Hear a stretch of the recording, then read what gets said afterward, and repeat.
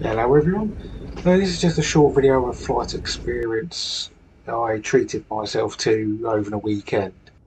It was an experience in an aircraft built by de Havilland in the 1930s called a Dragon Rapide. It's a passenger biplane, quite a simple basic construction, but yeah, it's an experience I've been wanting to treat myself to ages.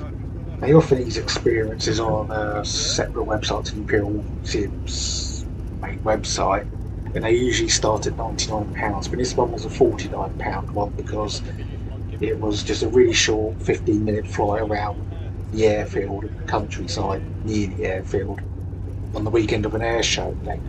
In this instance, the Battle of Britain Airshow that takes place every September.